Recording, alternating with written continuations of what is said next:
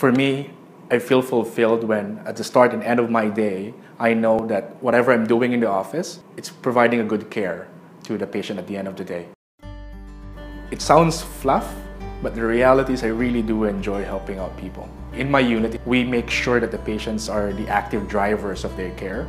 When we engage the patients and their family members, they actually participate in care.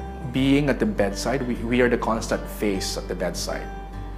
You know, like we are there, we know what's happening from the patients as the start of our shift till the end.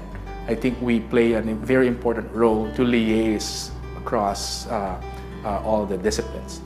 I'll be lying if I say there's no stress. There's always stress from all different factors. But what I can see from my team is that they have the resilience.